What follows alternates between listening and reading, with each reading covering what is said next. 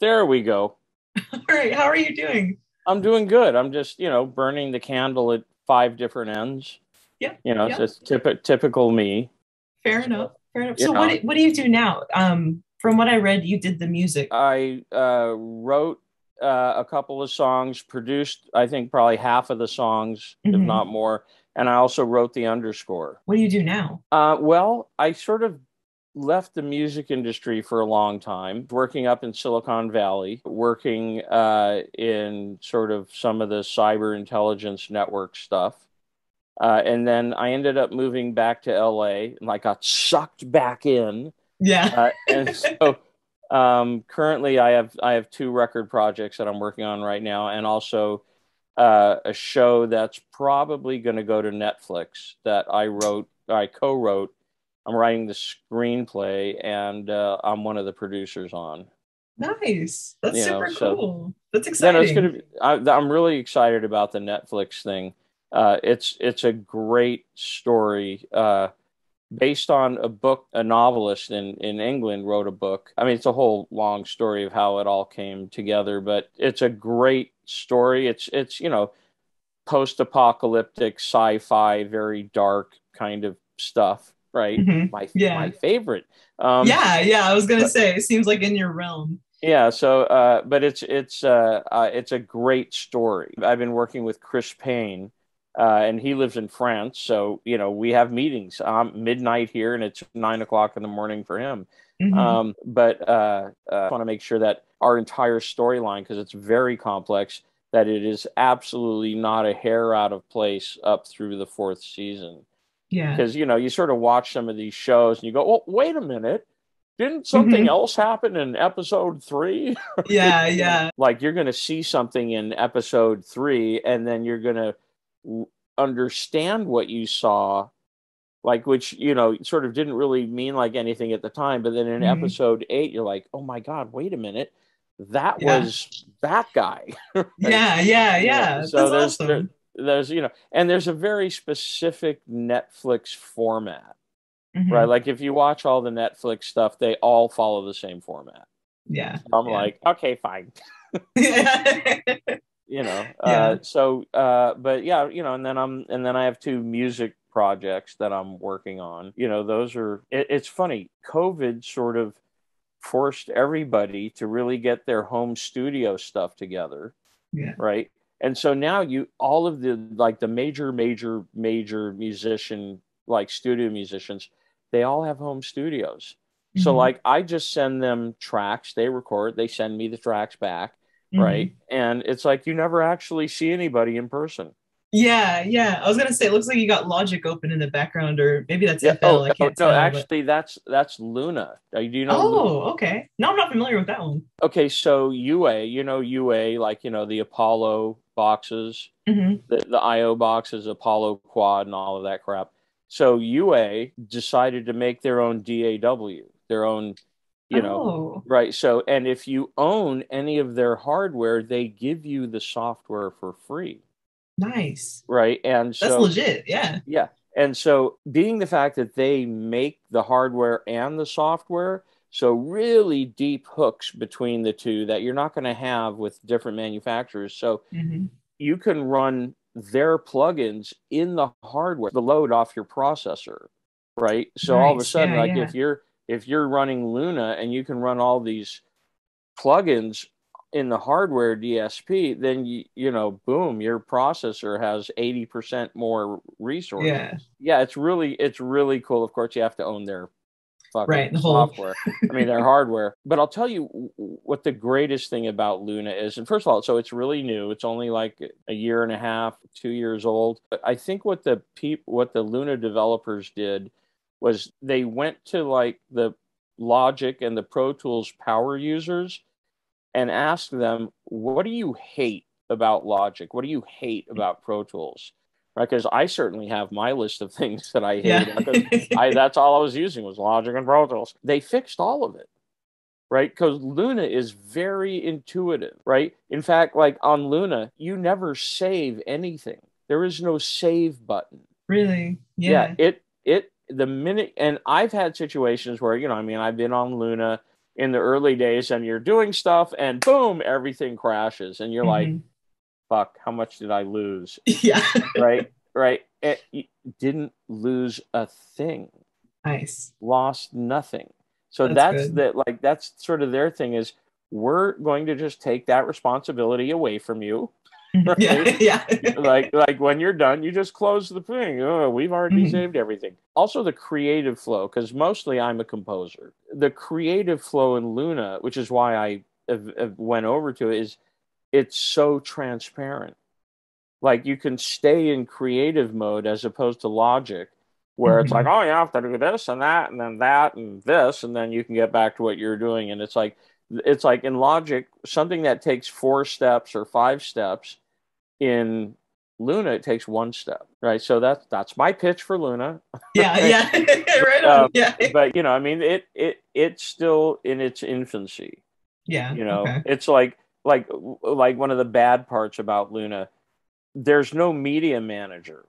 Okay, so what that means is, so you're your own media manager, better have your fucking shit together. Anything you delete, right? Like, I'm deleting this track and it's not in archives, I'm just deleting the fuck out of it. It stays, in the main Luna file. So you're dragging around a whole bunch of trash that you can't get rid of. Now, there's a workaround that they developed for that, which is not for the faint-hearted. Like, you have to, all the tracks you want to keep, you have to do a particular modification to them so that they get time-stamped for right now. And then you go into this file and you delete everything that doesn't have a current timestamp. And you're like, oh, that sounds so safe. Yeah. Yeah. They need a media manager. Because, I mean, one of the, there's a song, I went to New York a couple of months ago to do horn section stuff, right? Because, it's like I was so lucky to have Rob Mounsey do the horn arrangements, and he's in New York, and all the super triple chair horn players in New York, so much easier for just me to go to New York as opposed to let's bring them all out to Yeah. and so that's a lot of tracks. Yeah. Right. Because between you got 5 horns, you've got a close room mic and a far room mic. So that's 9 tracks per take. And so, you do 3 or 4 takes, and that's a lot of tracks. And then you edit it all down, and you're just using this and dragging everything else around as dead weight. Right. The file for that song is 19 gig. Oh my God. Jeez. Right. Because I have live drums. I have live, I have tons of guitar tracks, keyboard, live keyboard tracks. It's like a fucking boatload of tracks. Right. And there are 30 tracks of background vocals. Right. Wow. And stuff. So it's like, but are you, I'm using this much. Right. And then here's, an extra, 15 gig of shit you're not using. Yeah. And every time it's like, hey, I'm going to send you this track. And it's like, 19 gig through my Google Drive, right? It's like, okay, well, that's going to take a minute. Yeah. But so that's sort of what I'm doing. But, it's sort of the post-COVID thing, and things are sort of coming back to life, and then they get clamped down on again, depending on whatever the latest, COVID thing is. Yeah. But everything's moving ahead. It's just, it's like it's a whole brave new world out there now. It's like live. You mean be in a room with somebody? What do you mean? People? Yeah. I mean, people are on the screen. They're not in person. Yeah. Well, cool. Well, congratulations on that. I look forward to hearing more about that and seeing where all that goes for you. Yeah, theoretically, the one of the albums I'm working on will be hopefully done in about 6 months. Then it's going to be mixed in New York, hopefully by Elliot Shiner. That's sort of who I'm praying to God. Please, God, please let Elliot Shiner mix this. I mean, I've mixed about 8 billion records. Yeah. But I'm the artist now on the album. Nice. And I would really prefer to here, relinquish that to someone else. Give this to somebody who's a fucking god in the right. Yeah. as opposed to like, oh yeah, okay, gun to the back of my head, mix the record I now. gotta do Okay. this. Yeah. Yeah. So that hopefully Elliot Shiner will mix it. Yeah. And that's sort of about where that is. So what did you want to talk about, like in the Rockula zone? So, okay, I did not expect to love this musical as much as I did when I I know, isn't watched it. that Like, strange? There are people it, who just like, they see it all, this is the greatest movie. There's a, it's just, it's there so there's a endearing. there's a production company in Texas, right, that produces films and stuff. Mhm.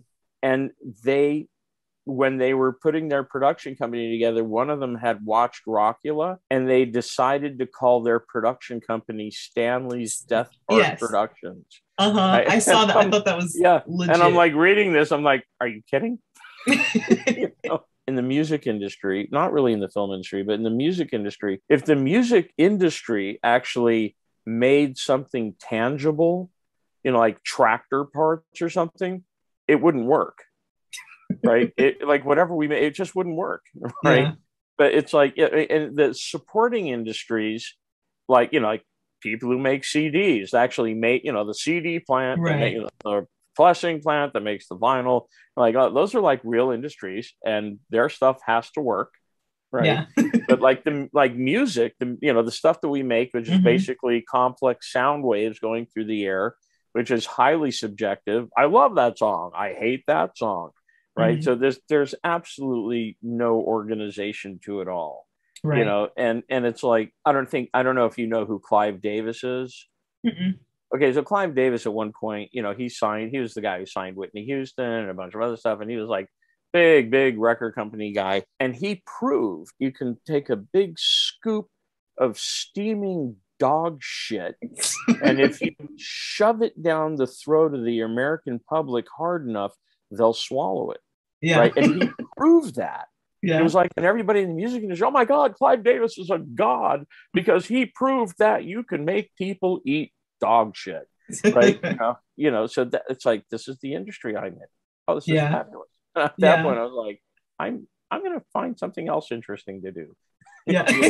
That's fair. That's fair. I guess my first question was just understanding what your original role was for the movie because it was music production. Is that right? Right. Yeah. So my original role for the movie was to produce songs, right? Whether I was a co-writer or not, I was going to be producing songs and to do the underscore. And so I ended up writing a song with Dean. We wrote Rapula. And then I wrote The Night, Tony Basil's song. Tony and Osunlade, who's very young at the time, he flew in from St. Louis, and we like wrote the song in like 20 minutes. Really? It was like, yeah, but he's a freaking genius, Yeah. right? I mean, this guy was like, oh, this, you want what? Bam! I'm like, wow, I'm impressed. And so he's done very, very well for himself. This was nothing difficult for him at all. And Mm-hmm. but the great thing about that song, so I was making a lot of records with Mike Cimbello at the time, right? Flashdance and all that Mm-hmm. stuff. And he's an absolutely brilliant musician and brilliant vocalist and technician, right? And so, we're recording the stuff, and Tony came in and did her vocals, and I got this idea. I was like, hey, some like crazy sort of doo-wops would be really cool. And so that doo-wop, wop, wop, that's Yeah. so Mike came in, did all those doo-wops and the sort of the background vocally stuff, and he did that in like 10 minutes. Right, Wow. because we're at his studio. I was like, hey Mike, can you do this? And he comes in and is like, bam, done, boom. And I'm like, the value of being at Mike's studio. No kidding. You get shit like that. Yeah. This was sort of almost like terrorist filmmaking. This was like filmmaking with no safety net whatsoever, Yeah. because there were times where we had no idea what we were doing tomorrow. Right. Really? Yeah, it was moving so fast. Now, fortunately, Luca, very comfortable in that area, and Jeff, I mean, they know how to sail the pirate ship, right? Mm-hmm. And we were coming up with things just, like literally 3 minutes before we shot it. Oh, wouldn't it be really Wow. funny if blah, blah, blah happened? Okay, Uh-huh. let's shoot it. Right. Yeah. And Yeah. then, and then there were times where like on By My Side, right? So it's the whole Hmm. thing where Ralph gets hit by the car. Things are going to go a lot faster if somebody who knows the song really well is the playback operator, Hmm. right? So you cue it right to where it needs to be. You shoot that sequence, you shoot that sequence, right? And so it ended up being a situation where there were several times where I needed to be the playback operator, Hmm. right? So, I'm sitting there like playing all the stuff back on the set, and I'm like, wow, oh my God, have I stooped this low? I guess I have. But the reality is you do whatever you need to do to get the shot done. There were a lot of things that were just completely ad lib. Like even the cameras are rolling and we think we know what we're going to shoot and something else happens. Oh no, that was great. Right. Yeah. And there's a lot of, I mean, I can point out all the little funny things that happened that we weren't expecting, but Yeah. it all was just sort of seamless, Hmm. so that worked out really well. And my job basically was to sort of oversee the rest of the songs that were being cut, mix stuff, do the underscore, write in anything that parts that were missing, or they decided they want different music for something. So yeah, it was, sometimes it's like I write and record something and it's being shot tomorrow. Wow. That's intense. Yeah, you said your role changed a lot during that. What was like the most unexpected thing you found yourself doing? Boy, that's a good question. All of it. Yeah. Yeah, what was the vibe like on the set of Rockula? Because like watching it, I get the idea that everyone there was like, we're doing this, we're all in, we're committing to this. Like Right. what's Well, the energy like? yeah. So it's 100% commitment to theater of the absurd, Hmm. right? And so you can't try. You have to be, Yeah. right? Because you can't try to be funny. You have to be funny, Hmm. right? The set was very focused. It would seem chaotic from the fringes, but it wasn't, right? And we had just the most freaking brilliant people. Pamela Skase Levy, who to me made that all work because the costume stuff was brilliant, right? It was Yeah. brilliant. I mean, it Yeah. wasn't overstated. It was just like it added the flavor, right? Hmm. And she was on point. She, always there because you never know what's going to change. Like this Yeah. isn't like a big budget thing where you know exactly what you're going to shoot today, right? It's like, well, Right. we were going to shoot this, but we're going to drive across town and shoot something else first. Yeah. Right? The set, I think, overall was pretty smooth. The set construction was very complex, Yeah. right? Because you have these razor thin walls, right, to do the mirror joke. So that not only do they have to make the reflection room and everything's backwards, Hmm. right, but that wall has to be so thin that it looks like it's a mirror. The funniest stuff. So obviously, as a filmmaker, you're going to want to do the thing where you have a contiguous shot where you start on Ralph and you move and stuff, and then there's the thing. So there's no edit point, right? But what did get edited out is the sound of Dean running around the set to get on the other, right? The side of it. Yeah. So he could be on this side, and then and then we do some, oh, what's that over there? Oh, wait a minute, back to, and he's already in frame. All of that, I mean, we built these sets. They built these sets, in a freaking warehouse in downtown LA. We shot everything pretty much in downtown LA, and just like setting up and just going, and or there was some stuff, we did some stuff on Ventura Boulevard. Then there was Ralph and Mona's house, but that was not far from downtown. Everybody was very into it and everybody was focused. That's how you end up being able to make something like that. So for me, it was different because I'm not on set all the time. I'm dealing with, pre-production, production, post-production stuff. There are a lot of people outside of the production that I'm having to deal with, right? Like either the mixers or Canon this or whatever. And I mean, some of the people at Canon were like, they did not understand what we were doing.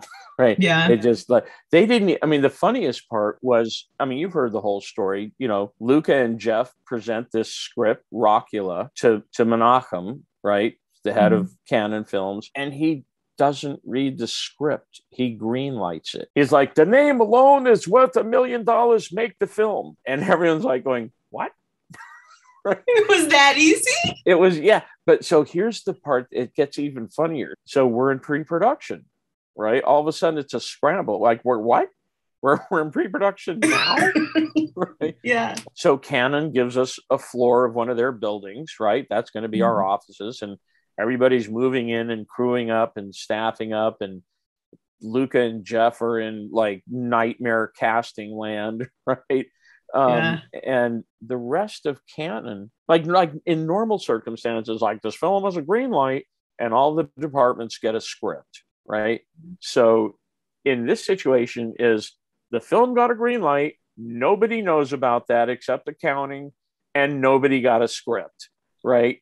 And so like after, you know, we're in pre-production by a couple of weeks, and so people from other departments are coming by going, you guys are in production, right? You know, no one ever gave us a script. And we're like, what? You know, here. And then, you know, and then they would read it and go, we're making this? I mean, you know, you get these reactions from people going, I kind of don't understand this script. and all I could do is tell them, you weren't meant to understand it. You know, I said, this is a script for kids, right? So they'll understand it. Those are the people who, you know, are going to see this show. You know, that was the interesting part, was like sort of the people who got it and the people who didn't get it. You know, because they're so used to, like, you know, whether we make movies starring John Voight about a train, right? And that's all we do. Right? And so they didn't quite get it, but that's okay. I mean, I'll tell you the one thing, I mean, my regrets about the thing is that I didn't keep masters, right? Because like an idiot, because I've done a lot of films, right? And film companies always take care of their masters. Except the problem is that when we finished Rockula, the Canon film, you know, library bounced from different owner to different owner to different owner, and all those tapes got lost. Not only did all those tapes get lost, but there were like 2 or 3 scenes that they cut out of Rockula just for time purposes. And 2 of those scenes I was absolutely livid about. I was like, how can you cut this scene out? How can you do it? Not only is it a brilliant scene, but it so contributes to the movement of the storyline. There's a fantastic scene where it's a dream that Ralph has that he's on trial, and there's the jury of his peers, right?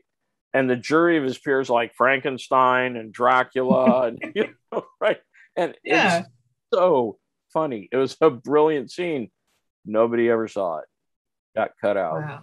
There was that one, and then there was the music box, and then Thomas Dolby's scene, right? Right. Okay. So was the music box explaining why that mattered? Well, so you remember in the scene at the graveyard, right? Yeah, so it's got all when the Ralph says, right. So when Ralph says, you know, you remember this? You said you did back at the house. Yeah, there was a scene back at the house, right? That we shot that I thought was like really integral to supporting the storyline, and they go, and that's out, right? And so I was like, oh God. And decisions, you know, being made by like 60-year-old executives who have no business opening their stupid mouths about shit like this, you know, which is just like, I have a zero tolerance for that shit. My brother is much more diplomatic. I just wanted to knock that guy's teeth out. You know, yeah, that's fair.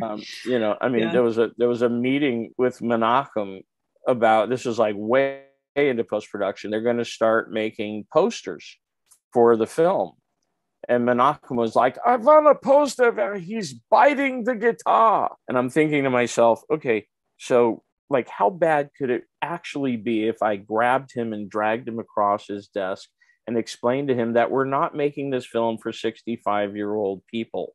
You know? Yeah. And I'm thinking, oh, okay, well, no, okay, I won't do that. But it's one of those things where you've put so much work in. They're not paying you very much. Like I've worked on plenty of projects where big budgets, right? It's all professionals and nobody's doing anything stupid, right? And it's always the small budget stuff where you have to deal with idiots. I mean, I have so many examples of that, but overall, it was sad that it didn't really get a release, right? And that we couldn't really release a soundtrack. For me, in the early days before, I really like right when Jeff and Luca are still sort of reeling from we have a green light. But what? And so, we had this discussion where they said, so one of two things is going to happen. Either Luca's going to get the short end of the stick or I'm going to get the short end of the stick, because you're either going to hire actors who can sing or singers who can act. And one of us is going to get the short end of the stick, right? Yeah. But, because I'm thinking, oh, God, this is, so I have all my vocal coaches lined up and, I'm ready for okay, Milli Vanilli, bring them on. I'll teach them but we got really lucky. I mean, we got Tawny, who's obviously a great singer, and Dean, who's a great singer, and they're both great actors. Right. So we got really, really, really lucky, because it's like, I'm not going to mention some of the other people who are being considered. They're like some pretty big people. Yeah. Right. And, I was like going, no, not them. Yeah. But, so that ended up working out great, but it was definitely, when you're in it, contemporaneously, and you're sitting there like going, God, this could really be a nightmare. It's like they're gonna, we love this actor, but he can't sing to save his freaking life. Right. And I'm like, oh God, but no, we were lucky. We were lucky. And it's so funny that this film that we made 700 years ago just took on a life of its own, which was like so odd. It's like this, you don't see it coming. I was curious how you felt. I mean, if you expected it to do well at the box office, if you expected people would still be talking about it, 30 years later. I mean, you don't even think 20 years later. I mean, you hope it'll do well at the box office, which means it'll do well, it'll have a position in a soundtrack situation. I was being realistic with myself because I've done a lot of pop records, pop R&B records. And so, they do really great. And then 2 years later, that's over, right? Yeah. I've also done records that have made money for me for the last 35 years, where it's like they just don't stop playing that record, which is just weird, right? Yeah. You have your short-term goals. Like I really hope that this can do some box office, stuff. And you never really think about the future. I mean, who could predict necessarily the internet, right? Yeah. Because that's really that was the tool that allowed this sort of Rockula subculture to exist. So wasn't thinking about that. Yeah. Like one day people will have computers and watch Rockula, right? So, right. It's not something that you think about, but it is really interesting as far as the fact that so many people and so many reviews, and like there's something that spoke to them, and it's not something necessarily that any of us who are deeply involved in the making of Rockula, my memories of Rockula are a freaking shitload of work, right? It was like a boatload of insane work in a very condensed amount of time for not very much money, right? So that's sort of, it's like when I'm watching Rockula, it's like, oh, here, that scene. And in the back of your head is like, yeah, you had to do this, that, and then that session and this, it's like all this noise in the back of your head about everything you went through to make that work. Yeah. Right. Yeah. And so, I always wondered, what would it what would it be like to watch Rockula without any of that in your head? Yeah. Clearly people really like it, Yeah. so I mean, I'm sure there's people out there who go that, well, yeah, I mean, there's reviewers who said that's the worst movie I've ever seen, and I'm Yeah. like, okay, that's cool. What's the best movie you've ever seen? Right. you Yeah. know it was definitely an interesting time. It was a pivotal time, musically and cinemagraphically. Like Mhm. everything, we didn't have CGI, right? We couldn't make weird shit. Everything we shot was exactly what we shot. It's like you have to be really creative, especially when you have no money to shoot it with. Mhm. So that part was interesting. That was a challenge. I mean, I've worked on really big budget stuff, and wow, yeah, it's great that we just spent $1 million filming this one scene. Right? Yeah. And you're like, oh, great, because people have lots of money. Okay, Yeah. um, but it's like, hey, we're going to spend $1 million making the whole freaking movie. Yeah. Yeah. You What know, was the budget for it? Do you I think remember? it was like $1 million. Yeah. And Okay. and that's like all in. That's like above the line, below the line, the whole deal. All this silliness that they talk about. Y'all, I made this film for $10,000. Well, either it looks like that, or you didn't actually make that film for $10,000. Yeah. you Yeah. know? There's a lot. A lot. Yeah. I was just gonna go into the soundtrack itself Right. because you worked your magic on the bootleg, and I was really curious how the hell you managed to do that. Well, I didn't. So I was at our storage place because I was actually looking for something for Luca, Mhm. right? And because he's in Qatar, right? So he's not exactly close to Los Angeles. So I found a cassette and it had all the song titles. I'm like, oh my God, right? Here's a cassette. So my storage is in, I don't know, you don't know the California area, but so my storage is in Palmdale. And Palmdale is the high desert, right?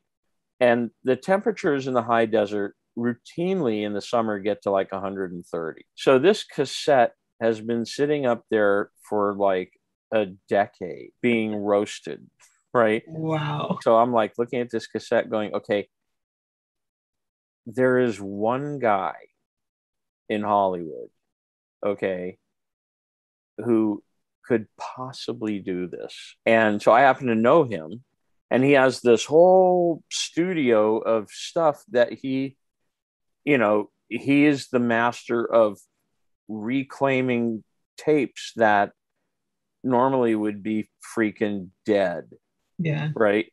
And so I had a meeting with him, and he was like, and it's like the patient. It's like we're in the morgue, and and there's a cassette on the table, and we're both looking at it, and and I told him the background, and he's like, okay, and so he just takes like a little thing, and he sort of sees if the tape is loose, and of course it's not, right? So I'm like, oh, this is getting worse by the minute. Right? He goes, this is a point of no return thing. We're just going to go all hands on deck on this to see if we can actually get this tape across the heads one time. And so he very carefully pulled the tape out of the plastic tape mechanism, and put it in a thing that he built, right? That where the tape would fit in, right? And that could play in a tape player. It was like all made out of metal. And then he baked it, right, in this special oven that's for baking tapes, which is a normal thing. Like if you have a really old tape, you bake it and it loosens up the glue and sort of reattaches the oxides, right? So you can at least get it across the heads once before everything falls into dust. But this wasn't going to work, right? Because this tape is already stuck together, but we're gonna bake it, and then he's going to freeze it in nitrogen after that, right? Which theoretically will pop the tape apart. The tapes will stop sticking to the back, right? And that was his theory. He's like, this has worked in the past, right? I've Yeah. never done it on a cassette. And he goes, and as soon as it gets to room temperature, I have everything set up and in record, and we hit the play button, and whatever we get, we get. And he got the whole thing, and that's how we got that. And then so needless to say, it's a 100,000-year-old cassette, and I don't even know what mixes they were using, and some of them were temp mixes, and there's all kinds of shit and mastering engineers. So I put it through a lot of really great plugins, right? And got it up to a level of like, okay, that's acceptable.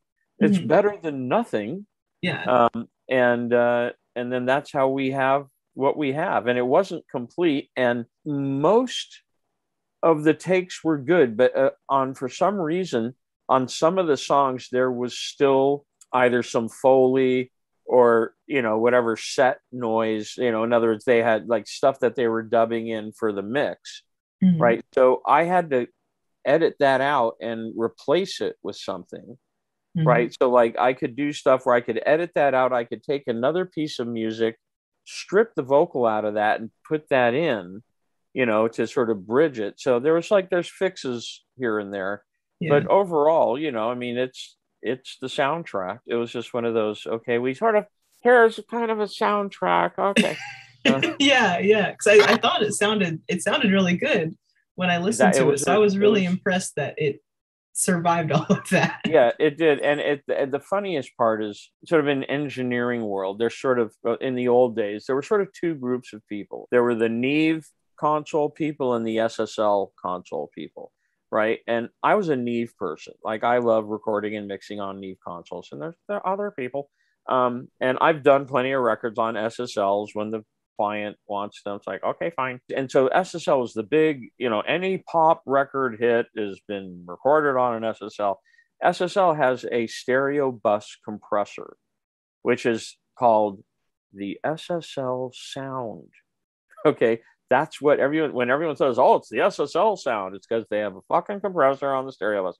And so there's a plugin now. There's the SSL stereo bus compressor plugin. And I sort of look at it with my nose up going, yeah, sure, fine. Right?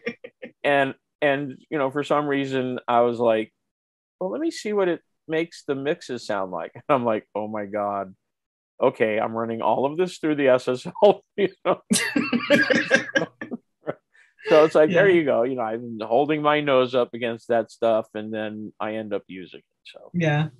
Who is Dr. Daddio? Because Dr. I can't find anything. His name is Mark. Is it Mark David Decker? Yeah. Is that who that also is? Yeah. Oh, so why did he's on the written and produced part. Yeah, was he trying to do a music career, or like? I don't know, but it was like he wrote the opening title track, right? Yeah. That's the song that I have that it's Rockula, Hey Mona, and Club Hell are listed as being performed by him. Oh, that's right. Hey Mona. Oh, I forgot about that. Right. Hey Mona, and then I don't know what the Club Hell theme would be. But yeah, no, his stuff was great. His stuff was awesome. And yeah, I don't really know. Never met him, never talked to him. Luca was like, hey, look, we've got these tracks. And I'm like, I listened to him, I said, let's use them. There was the whole animated, front credits thing.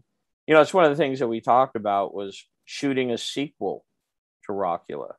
And so thinking, what on earth would that look like?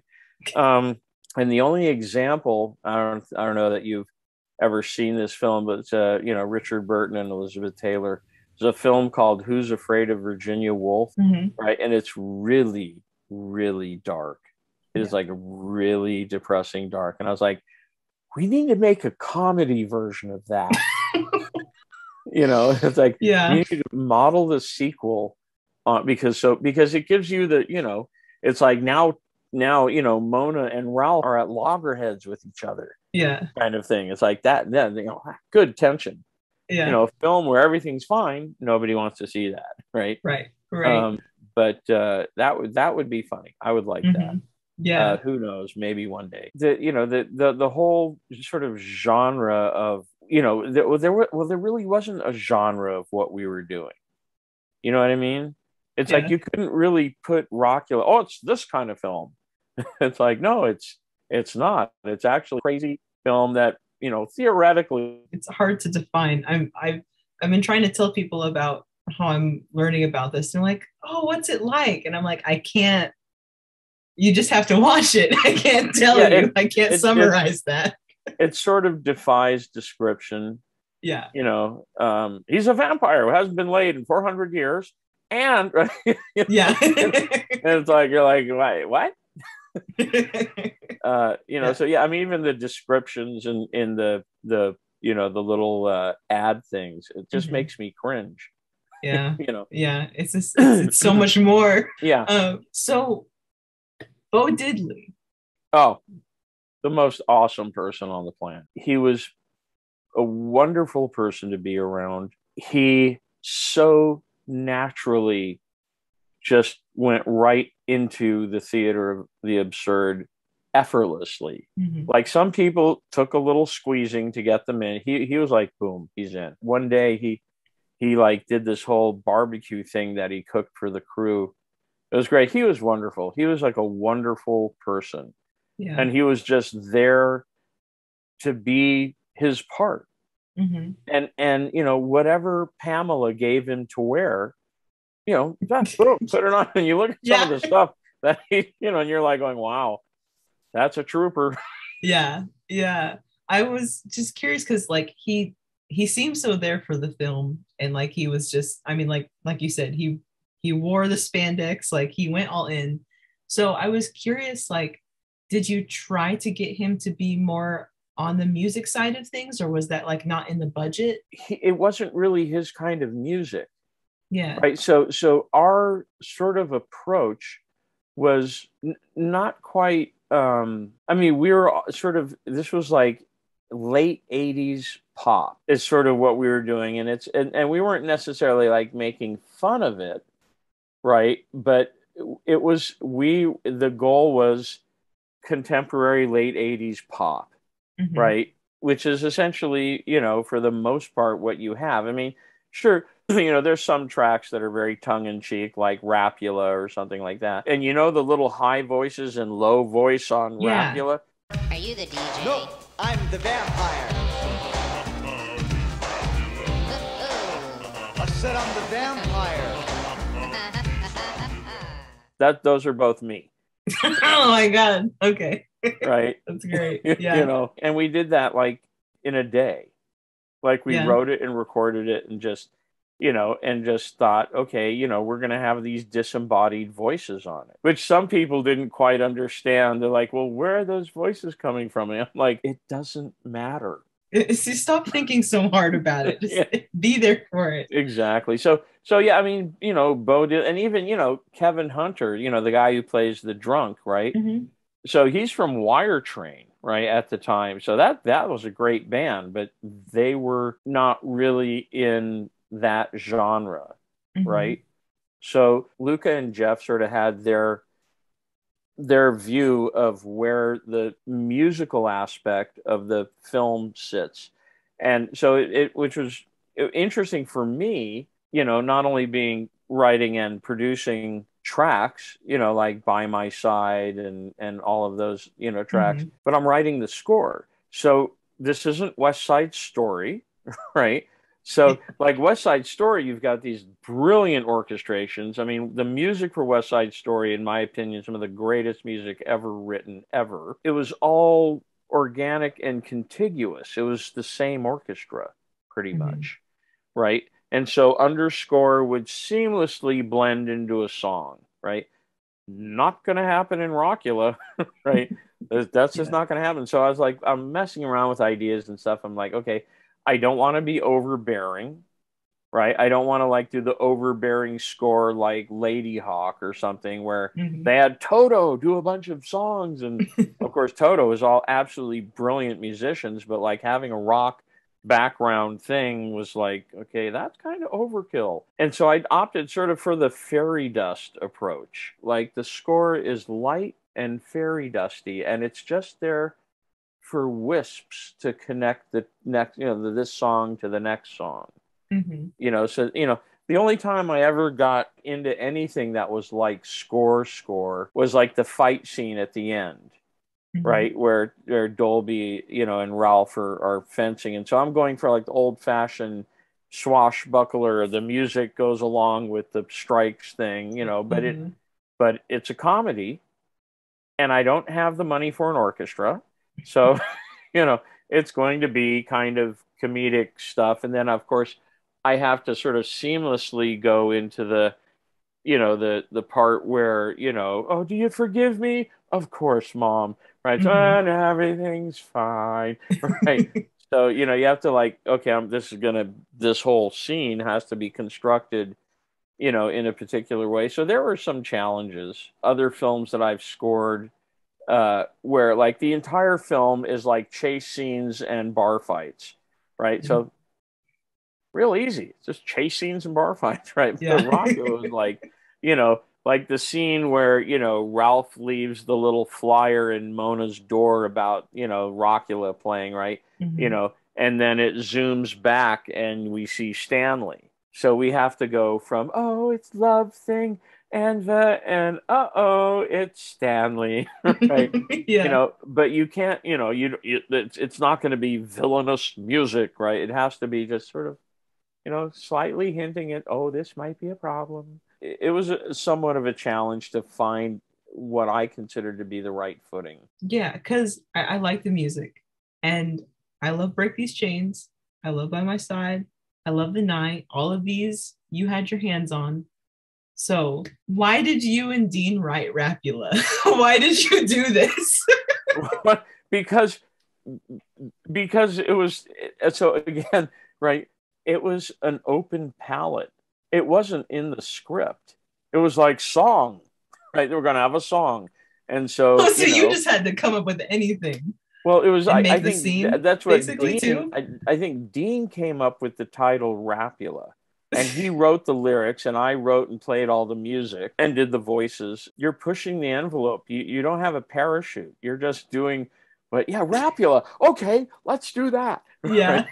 Right? And his lyrics were funny. His Yeah. lyrics, they were very funny. And then the weird voices like, oh, what a weird guy, right? And all Mhm. that stuff. Yeah. But, so you're in theater of the absurd. Mhm. So nothing is impossible. Yeah. It's so funny. That's actually been a track that some people love that track. Some people hate that track. So By My Side and Break These Chains, written by David Aronson and Vinnie Scrima. So super 80s pop. I didn't play guitar on that, but I played everything else. If you are a big fan of super 80s pop, yeah, you're going to love those songs, Mhm. right? It's all about people's taste. Some people, Yeah. there's songs they like, songs they don't like. But yeah, Rapula was just, it was, and again, so it's like one of those things, right? I mean, we're already in production, right? Yeah. And we're writing the song, record the song, send the song so everybody can hear it. And then, Pamela's got to hear it so she can come up with all those outfits, which were, of course, brilliant, Yeah. right? Yeah, so nothing's planned. There wasn't Yeah. like in the script, and then they sing a song called Rapula, right? Mhm. That was nothing in the script. So Okay. that's sort of part of how that stuff happens. And sometimes it works for everybody. Sometimes it only works for some people. Mhm. Yeah. I was so like, I remember watching that scene and just wanting to understand how like how Yeah, that all listen, came together. we would like to know that ourselves. Yeah. We're like, oh Yeah. my God, I did that. I did that. You sure that wasn't somebody else? Yeah. But yeah, no, you're just working at a really fast pace. Mhm. Working in the music industry in the areas that I work in, which is, I've engineered and mixed a boatload of records, written, played on a lot of records, produced records, whatever. So you have to be creative in a very high pressure environment. The label's paying you a lot of money to be creative, and so a lot of pressure, right? And Mhm. so, Yeah. really the pressure during Rockula was the time constraints. We Mhm. had no time to do anything. Mhm. It wasn't like, oh yeah, we're in pre-production for 8 months, right? Yeah, no, What was the timeline? of for production. Mhm. Oh God, I think we may have been in pre-production for a couple of months. Production was a month, maybe. We shot it in a month. Yeah, this is high Mhm. speed, no safety net filmmaking. Yeah. This is like shooting stuff as fast as you possibly can and rushing to the next set and shooting that. Yeah. I mean, it was like, yeah, I mean, normally you'd want like 3 months to shoot stuff. We didn't have it. We didn't have time. We didn't have the budget. We didn't have time. And it was just like, okay. And it worked. But Yeah. Lucas done that on several occasions. So it wasn't new to him. He knew how to do it. I mean, he had done, Ghoulies, right? Mhm. And that was made for less than $1 million, Yeah. but it was, and he was very clever. Him and Jeff wrote it. So they pretty much only had to shoot at one house, Mhm. right? Yeah. It makes it a lot easier. I mean, even I remember they used for whatever the insert car stuff that they shot, they used my Jeep, right? because I had built these like Mad Max bumpers on my Jeep. They were basic like I-beams, Yeah. right? It's like, you want to crash into my car? Come on, Right. crash into my car. Right. But the great part about it is that you could clamp lights and cameras and drill holes in it and whatever, anything you want. Right. So it's like, Yeah. it was made for an insert car. Yeah. And I just put that stuff on there just because, sure, you want to, because I got rear-ended in it once and fixing, it was like, oh my God, it's like so much money to fix. And I took it out to a friend of mine who had a body shop out in San Bernardino. And he was like, let's just weld an I-beam there. And I'm like, yeah. That's awesome. Right. And then I got rear-ended again. And I'm watching it in my rearview mirror. I'm like, this guy's not going to stop. He's not going to stop. And then bam, right. So my car moves a little bit. So it was Jeep Cherokee back in the time. So that was a big car back then. This guy had like a Continental Mark IV, it's like the big grill, and it completely destroyed his car.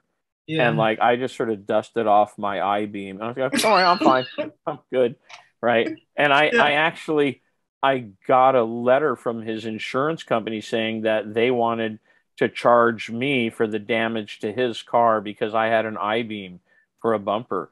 Right. And I'm like, really? Do you want me to come down there and talk to you about this? And they're like, Right. no. Yeah. Well, duly noted. Maybe I need to get me an I-beam for my Hyundai. I mean, the only problem. So this was a really. So I don't know if you remember the Jeep Cherokees from like the 70s and 80s. Like they were big, right? Yeah. Because those I-beams weighed 350 pounds each. Yeah. Right. And so we were like going, what's this going to do to my suspension? We actually chained them on there to see what my car would do before we actually welded them on. Mm-hmm. And the car didn't seem to mind. So, okay, weld them. Anyway, that was sort of an offshoot thing. Yeah. But I don't know how much of any other Lucas sort of horror film stuff that you've made, but he's made some really clever stuff. Sort of same thing. Did you see The Granny? No, I haven't seen any of his stuff yet, but I know he's done a lot of things. But I have not heard of The Granny. Yeah, it was a film that he wrote and directed with Stella Stevens as the granny. It's like another horror movie thing. And and same thing. It's like super high speed filmmaking. Just shoot the thing as fast as humanly possible. And and he's done really well. I mean, fortunately now, he doesn't have to worry about that now. I mean, he's in the big time now. So so he doesn't have to worry about, we only have $1 million to make a film. Like, don't worry about that anymore. The film business was very tumultuous back then, and it went through a lot of different changes. I think the film industry has fared much better than the music industry. The music industry has been pretty destroyed. Like Spotify and all of that stuff. It pretty much destroyed the music industry. No. So I'm sort of getting back into what I'm doing right now in the music industry because I've made 8 billion records for other people, and now I'm going to make a record for me. I'm not concerned about how many records I'm selling. I'm going to make the record that I want to make. So, that's sort of why I'm getting back into it. Other than that, I'm working on other stuff. That's awesome. Are there any social media things or anywhere people can find what you're doing online? No, I'm the most anti-social media person you've ever met. it's like, when I was in San Francisco, fairly high up in these big tech companies, and I absolutely refused to have a LinkedIn page. I don't blame you. But it's like every executive in Silicon Valley is on LinkedIn. I'm like, no, I'm on linked out. Okay. I am not doing that. I'm not interested in that shit. And I used to get a lot of flack about that, but yeah, I'm sort of not really, I mean, to me, social media is about making my crazy sort of, political views. I'm like the most anti-Republican person in the universe. Right. And other than that, okay. I was like, okay. All right. Yeah. And but yeah, so it's like, I have my particular political viewpoints. So I'll be very vocal about that, but I don't tell anybody what I'm actually working on.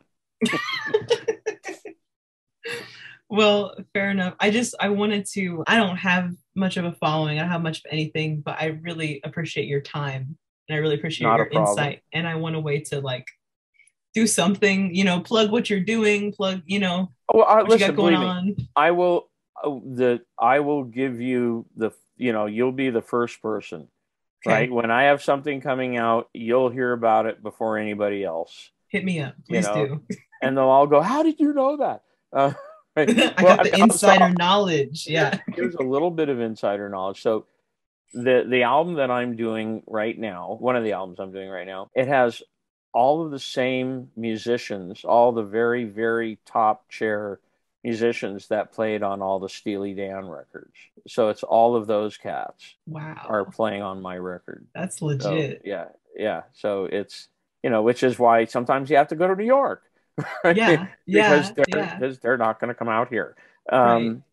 So I've been really, really lucky to work with these people, and their contributions have been jaw-dropping. Mm-hmm. Just absolutely jaw-dropping. Like when you get to work with people of that caliber, holy crap. Because all the demos, I played all the instruments on all the demos, right? Yeah. And then you get to hear what they play, and you're like, oh, that's what it's supposed to sound like. That's awesome. So that's really cool. So, getting to work with cats like that who really like what they're doing, that's been great. And as soon as I can tell you about that project, I will. But, unfortunately, we all have guns to the back of our heads, where it's like, I actually had to have a friend of mine put together a website, which he's doing right now, where I can do this for you when it's done. I can send somebody an invite, mm-hmm. right? And they can log in and click on it, and it will play the song for them once. Ooh. And that's it. Yeah. Right. So they want to hear the song. Okay. You can hear it once and you don't get a copy. Yeah. Right? Yeah. Because I'm not going to let this shit get out into the wild. Right. Not until it is time. Yeah. Right. Well, it's also because, people, a lot of people agree this would spread like wildfire. Yeah. And that would not be cool. So I'm keeping a really tight leash on it. That's fair. Yeah. But as soon as that website gets up, which hopefully will be soon, I'll send you some links so you can hear what we're doing. I would be honored. I would love to check that out. Yeah, on a personal level. Yeah, you'd like it. It's if you like Steely Dan, you'll love this stuff. Can I share you talking about the tidbit that it has the Steely Dan people in it at all? Because I want to give people a little idea, but I don't want to. Yeah, no, I mean absolutely. It's like some of the major cats who played on Asia and Gaucho and The Nightfly and albums like that. So you don't get to play on those albums unless you're pretty much the top of the top of the top. Yeah. And they don't disappoint when they play your stuff and you go, that's why they were on those albums. Yeah.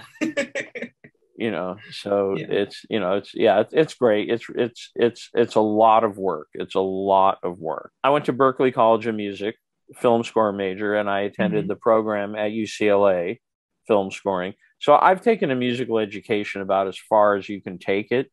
Yeah. And sort of then like after that, I was like, and pop music.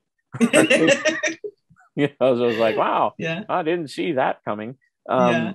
But you know, I mean, I for a while I kept my hand in. I would score a film here and there, but it just wasn't something that was screaming out to me. Hmm. You want to score films? You know, it's like I'd score a film like every 3 years because it would take me that long to forget how much I hated the last job. Yeah. You know, so Yeah.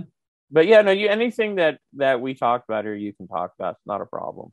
Okay. Cool. I appreciate it. Is Okay. there anything else you want to add at all to your The thoughts or yeah? the no, I mean it's an ongoing thing, and we can have ongoing conversations. I'm curious as to where what they because I just have this feeling that Rockula's not over, No, it's right? You not. know, and Yeah. it's like, and part of me is like, well, that's interesting, and another part of me is like, really? Am I handcuffed to this movie for the rest of my life? Um, but you know, I think there's legs in there for a sequel, for a Broadway show, for Lord only knows what. Yeah. You know, so and you'll hear about it before anybody. I appreciate it. I Not a look problem. forward to the day. Yeah, yeah, me too. Sort of, kind of, Yeah. kind of trepidation, but looking forward to it. Yeah. Um, Yeah. you know, I mean, I'm fine. It's just a matter of like, you know, how, you know, like how much I get dragged into it, you know. Yeah. So it's like, you know, it'll be, which is not necessarily bad, but it's like one of those things where, you know, I'm in the middle of this incredible record and they're like, yeah, but Rockula. Yeah. But my magnum opus, this incredible record I'm working on and waiting my whole career to Yeah. make. Yeah. I'm on tour, but Rockula. Yeah, really. Well, yeah, no, it's been great to talk to you. Great to meet you. Yeah, you too. And I will keep you updated as things get more interesting. All right. Sounds good. Okay. Thank you so much, Hil. I appreciate it. No problem. All right. Talk to you soon. See you. All right.